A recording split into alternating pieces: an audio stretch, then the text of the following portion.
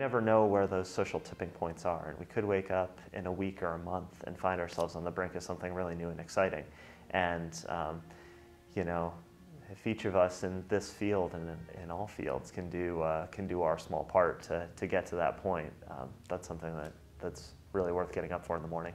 My name's Ken Bagstad. I'm currently working as a postdoc here at the Gund. I got my PhD here. So I'm working with the U.S. Geological Survey, which acts as a scientific advisory agency to the Department of Interior, which means that we get to work with various other agencies, including the Bureau of Land Management, the Fish and Wildlife Service, the National Park Service. And the exciting thing about that is that we get to provide some scientific capacity for some of those agencies and also get a little bit into some policy guidance for some of the agencies that are managing big chunks of this country's land and this country's natural resources. So it's a really exciting position to be in. We're starting to help develop guidance for how the BLM can account for ecosystem services in its decision-making process.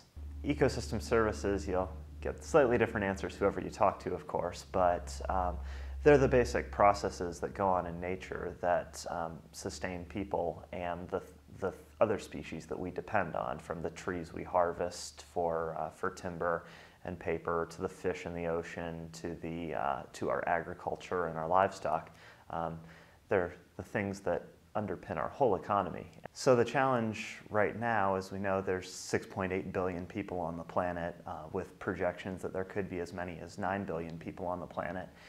And for those of us in developed countries, like here in the United States, we have this vague idea that we're connected to nature as a society, but in a lot of cases, people don't have a full understanding of where their food comes from, where their water comes from, their real dependence on ecosystems. We get cases like natural disasters, and the value of coastal ecosystems and protecting us from hurricanes and other disasters, things like that, are becoming more evident in this country too.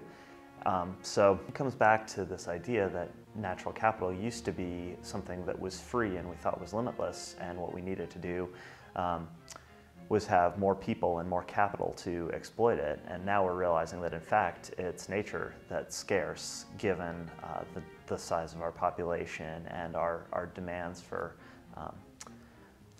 things out of the environment.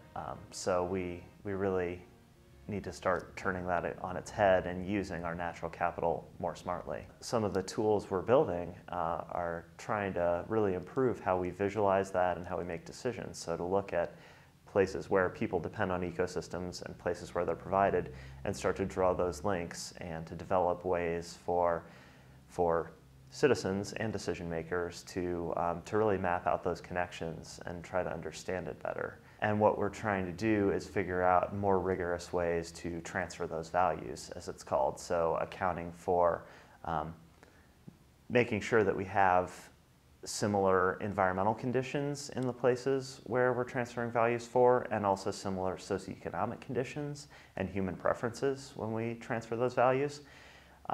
So that's a method called value transfer, which is being used in environmental and ecological economics.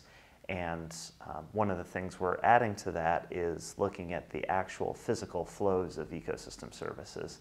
And this is something where if we know that a certain human population is getting certain benefits from another place, and that this is the strength of the connection between the two, we could try to use that as a criteria for how strongly they value that resource, based on studies in other places where we know that there's a connection that's not that strong or that's slightly stronger, for instance.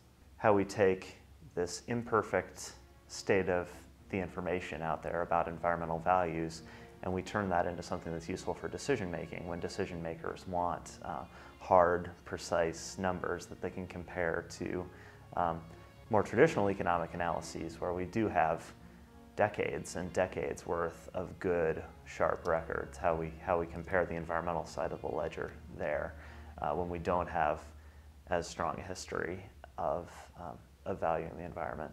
That's a really big challenge. Like any good economist, you argue things. On the one hand, you make this argument. On the other hand, you make that argument. It's a common complaint about economists, but I've been arguing that we need to attach a dollar value to these ecosystem services On the other hand, they really are priceless, and they're something we depend on. And if nature disappeared tomorrow, people would disappear in pretty short order. So it's something that we just have to understand how dependent we are, and how we need to manage things better.